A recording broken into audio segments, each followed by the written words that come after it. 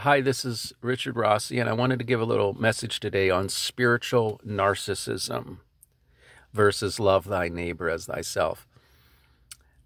There's a character I have in my mind. I'm going to call him Pastor Ned Narcissist, and he represents so many of the sermons I've heard in evangelical Christianity. We're all about how God wants to bless you and how you have favor.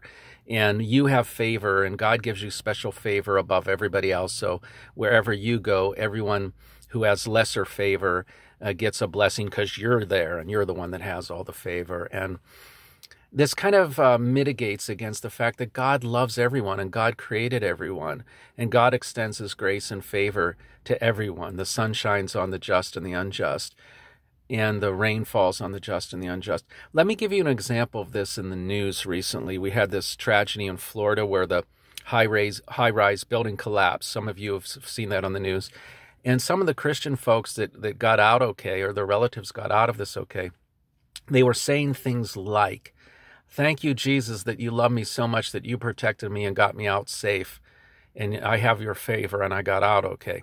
Now, that's good, and I would probably have the same thought and praise God if I was in that situation and got okay. But what's missing there? What's missing there is huge. What's missing there is, and I pray for the other families who have people, relatives that are still in that building.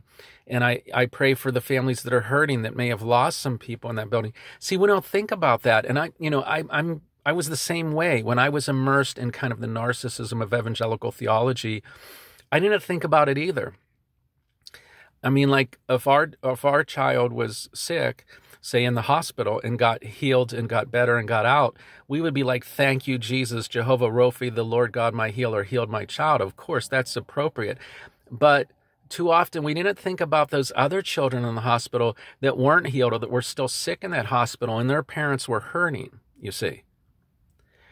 Recently, I saw a prayer of one of my favorite entertainers, Dick Van Dyke, and he was praying at the mealtime with his children and grandchildren, and he prayed a prayer that was something I don't hear prayed very much, but it really illustrated his heart beyond his table. Now, here he is, a wealthy, famous entertainer.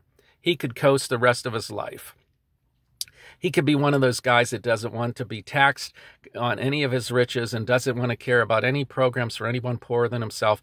But instead, this is a man who goes down the midnight mission and he serves the poor meals. But when he prayed with his grandchildren, and his grandchildren or his wife, someone like kind of did a selfie little video of him praying and put it online, and I'd seen it. But his prayer was, "Father, we thank you so much for that my children and grandchildren are here for this meal. But we also pray for those who don't have food, or they're short on money and worried how they're going to get groceries, or maybe they're sick from COVID or some other illness that's out there, that you would heal them and help those who are disadvantaged and don't have this wonderful food like we do."